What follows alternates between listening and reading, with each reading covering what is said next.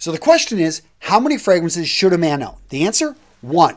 Boom. Video over. Man, that was easy. Nope, just kidding. And I'm not beating up on Stetson. This is a good fragrance. When I was 12 years old, I got this for Christmas. Introduced me to the world of fragrances. So if you were to poll 5 fragrance experts, how many fragrances should a man own? You're going to probably get 5 different answers.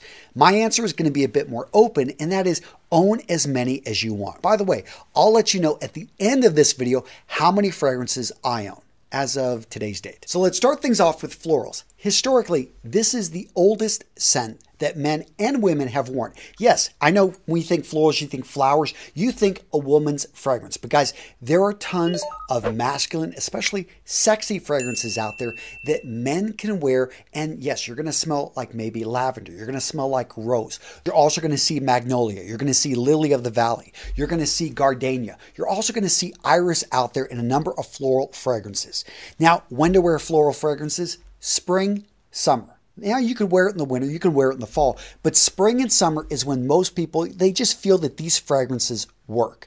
Now, one interesting note is that florals oftentimes are amplified by the heat. So when you put this on inside, be aware that if you go outside and it's hot, or if you start to sweat, all of a sudden this fragrance can start to project a bit more. Now, is everyone going to be into florals? I have to admit, I'm not a huge fan. Even though I've got some of the classic fragrances out there, when it comes to florals, I found that they just don't work for me, and my wife doesn't like them too much on me. But you've got to find what works for you, so go out there and experiment. Tons of options out there. The next type of fragrance I want to talk about are the aquatics. So think a beach. Think the ocean, that smell right there. But what's interesting about this, how can you actually encapsulate that smell and put it into a fragrance? You can't naturally. So this is where they use synthetic, basically molecules to replicate that smell. One of the classic ones we're going to see out there, Aquadigio. This right here just is, it encapsulates what is an aquatic fragrance. You're going to find some other ones out there. I think Bulgari makes some great ones. I haven't talked about this yet, but I will at some point.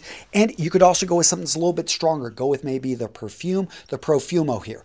Point being is that this fragrance is actually one of my favorites, and I'll tell you why. Because it's fresh, it's clean, and there's just something about it that draws me in. And you're going to find when you choose a fragrance, when you find a particular type, there's just some relationship. Maybe growing up on my summers in California, this is what it reminds me of. And that's what's interesting about these fragrances. Now, when is the best time to wear aquatics? Pretty much it seems obvious, right?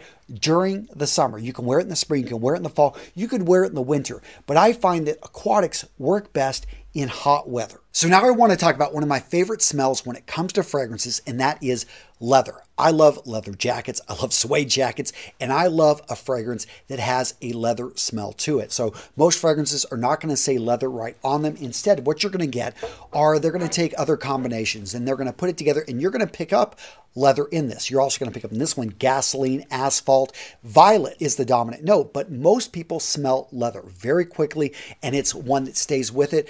Now, what's causing this? It is not a natural fragrance. Like with florals, again, they can take extracts from flowers, although they don't do that very often anymore. But what they have to do with this is going to be man-made. Now, leather fragrances, what are they good for? For me, these are fragrances that you want to dress up. These are fragrances that you don't want to wear just with casual clothing. They're fragrances that work great with a suit whenever you want to look good and feel like $1,000,000. When do you wear a leather fragrance? During the fall and during the winter. Next up, let's talk about Orientals. And before I go too deep on this, I want to stress that all these different types I'm talking about, you're going to see these combined. So you're not just going to see Orientals, you're going to see floral Orientals. You're going to see spicy Orientals. You're going to see woody Orientals. Now I'll get into those other types here soon, but with this Oriental here, there's something in it that makes it an Oriental, and that is truffle. You're also going to, amber is going to be the most common one, but this one right here, Black Orchid by Tom Ford, is very well known because it's just a very unique smell. But there's a truffle smell in this, which really sets it apart from most other fragrances out there. Now, when it comes to the amber, to truffles, to Orientals in general, you're going to find that these are great fall, winter fragrances. They're oftentimes heavier fragrances, very seductive fragrances. These are also great for at night. Whenever you want to be more attractive, you're getting close to somebody, you want to smell a bit mysterious, you want to look at an Oriental fragrance. This is an amazing fragrance. Now, if you've got an eagle eye throughout this video, you may have noticed I've got some pretty cool fragrances back here. Most of you guys have never seen this, and that's because these are Novitus Parfums. If you're familiar with Steven over at Redolessence, he just launched his company, and guys, I've got samples of all of his fragrances, and I have to say that they are amazing. Now, gents, he's not paying me to talk about his fragrances. He did send me samples, and I tried them all, and I have to say, from the packaging to everything that he's put into these fragrances, they are nothing short of amazing. One of my absolute favorites in his collection, Absolutio. Why? Because it's a gourmand fragrance. So this is the next type I'm going to talk about. Gourmand fragrances are fragrances that have edible qualities. Not that you would be eating the fragrance, but you almost feel that you can. Now, another great example of a gourmand fragrance is going to be A-Man. Another one, Crypta Mint.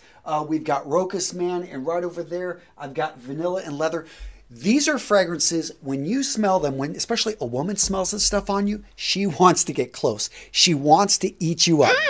So good and tasty. These fragrances are oftentimes going to be a little bit heavier, a little bit more going to wrap you. They're almost like a hug. This is something that when you're wearing a sweater, you want to wear a gourmand fragrance. So on that note, no pun intended, these are winter fragrances. You can also wear them in the fall, maybe on a cool spring day, but these are fragrances, yeah, that you want to wear in cooler weather. Another Novitus perfume I'm absolutely loving is Primus. Now, this one right here has oak moss, so therefore it is a Chypre. If you're not familiar with Chypre fragrances, I think the word comes from French for cypress, but the idea here, oak moss, bergamot, these are going to be fragrances that just have a very mature feel to them. This is definitely a fragrance that is for a man, a fragrance that's going to be sophisticated, it's going to be elegant. This is going to be a fall fragrance. And if you've ever smelled Polo Green is another perfect example of a Chypre fragrance when you're looking for this type of fragrance out there. It's another great one. If you've never tried it,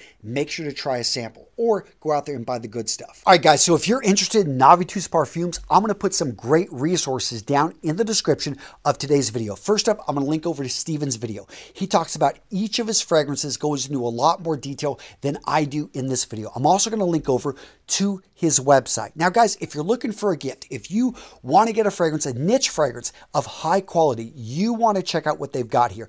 I love the packaging. I love how with every fragrance you buy, it comes with a card. And on this card, it actually breaks out each of the notes. It's just, the packaging is so beautiful. And guess what, guys? That matches the quality of the fragrances. Why am I saying all this? No, Steven's not paying me. I simply love what he's doing. I want to support him, his new brand, and yeah, for you guys to go check it out. Amazing fragrances. If you know the type of fragrances you want to get into, or you want to go check out his sample pack so that you can smell these fragrances for yourself, go do it, guys, because this fragrance line is amazing. Now, the fragrance I'm holding here, this is Virtus. So Virtus is a woody fragrance. What's a woody fragrance? Again, they're not extracting wood oil or anything and making these fragrances, but when you smell this, you smell sandalwood. You smell cedar. There's a wide variety of different types of woods, but this one right here, yes, wood is one of the notes. There's a few other ones as well, but we're going to find some other fragrances out there that have great wood notes. This one right here, I know a lot of you guys, it's got a cult following, but other ones are simply, you know, Tom Ford does a great job. He puts wood right on it. And then other fragrances are classics. They've been around for 30 years. This one I'm actually wearing right now, it's got a very strong wood fragrance as the base, sandalwood, even though on top, the top note isn't wood. Point being is that wood is a very strong masculine fragrance. Any guy that works with wood knows this. When are you going to wear this? This is going to be a winter. This is going to be a fall. You could wear it in the spring. It's going to be, though, throughout the day. Not maybe something you would wear at night. It's not a super, I would say, dressy fragrance, although you can find sometimes the wood is going to mix with the Oriental. Maybe it's going to go with a bit of spice. Therefore, you could probably wear that at night. You see how that works? Point being is this is a great fragrance for any guy that wants to smell strong and masculine. Now let's talk about spicy fragrances. So some people consider this a subcategory under Oriental fragrances. What we're going to notice about spicy fragrances, vanilla, cinnamon, nutmeg, clove. And spicy fragrances, these are oftentimes some of the favorite fragrances of guys that want to smell great and attract the ladies. Tons of options out there. Some of them are going to have great projection. Other ones, maybe not so much projection, but more of a sweet smell, and definitely one that everybody loves. Everybody that smells this fragrance absolutely loves it. Now, does that say that every spicy fragrance is going to be a crowd pleaser? Is going to be something that, yeah, it's going to smell like everybody else? No, it's not. There are some out there that have maybe a bit of a smoky smell, and definitely, take a little bit of practice to wear it, and you need to be the right guy to be able to pull it off. But when you think spicy fragrance, you want to think winter.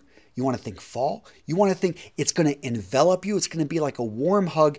These are great fragrances, especially during the cool weather. Next up, let's talk about Fougeres. This is considered to be some of the most masculine fragrances out there.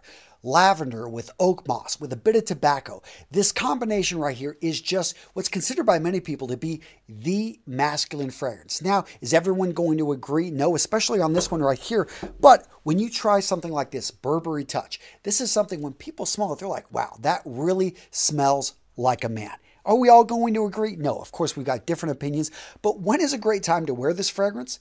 Fall, spring, summer. It's definitely, I think, a 3-season fragrance. Maybe not so much for the winter, a little bit light in my opinion, but this is going to be a fragrance you can wear throughout the day. You could wear it to work. You're just going to smell great. You're not going to offend anybody. And it's just something, it's a really nice fragrance. Now this Navitu's perfume right here, Navus, it allows me to cover actually the next two categories, two birds with one stone. Citrus and aromatic. Let me explain what each of these are. Now, as you can imagine with citrus scents, these smell very fresh, very clean, very light. When's a great time to wear these? Well, pretty much obvious, right? Spring and summer are perfect. Another thing you'll notice about citrus scents is that they go pretty quick. They actually don't last very long. Hence why you see these used oftentimes in combination with other scents, with other fragrances, and they'll oftentimes be a top note because, yeah, the top note just doesn't last that long. And what do they mean by an aromatic scent? So this is going to be a very grassy scent. This is going to be sage, rosemary, cumin, lavender. And by the way, aromatics are considered to be very masculine, and you will oftentimes see them combined with citrus notes. And I did promise to let you know how many fragrances I own. Right now, the count is 165 fragrances. That's a lot, I know, probably more than I can wear in my lifetime. And because of that, I'm going to be basically decanting, where you take them and you put them in smaller containers. And I'm going to be sending them out for free to the guys in my Dapper Dog Club. What am I talking about? If you haven't checked out my group over on Facebook, you want to check it out, I'm going to link to it down in the description. It's a free group, but here's the deal. You got to answer the 3 questions. A lot of people applied and they did not answer any of the 3 questions, so I'm not letting you in.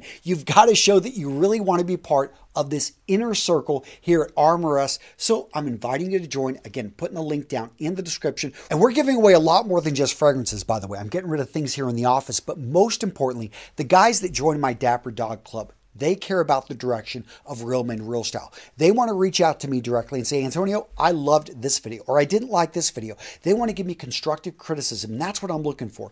People to join this group and to give me ideas for future videos. Be able to talk about, hey, Antonio, that's a good one. No, maybe not that so much. I want to be able to explain why I do what I do so that I can basically have some people that care about my channel and care about this community enough that they want to engage with us. And we've got a little club going on here. Yeah, the Dapper Dog Club. So go check it out, guys. I will link to it again down in the description. It's free, but remember, you've got to answer those 3 questions. Otherwise, you're just not getting in. So what video to watch next? How about the sexiest fragrances a man can wear? I've got you covered in this video right here. Check it out, guys. It's a countdown. I break out. And then there's a lot of fragrances on this list that you will not see anywhere else. So guys, if you want to smell and look great, check out this video right here.